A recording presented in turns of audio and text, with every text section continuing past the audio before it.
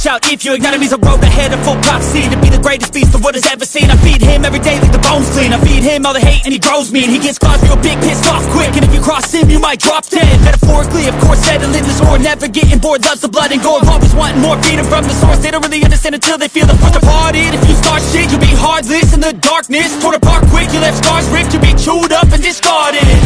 And this world ain't right, won't accept it. Negative energy, I expect it. Once it's in your mind, it's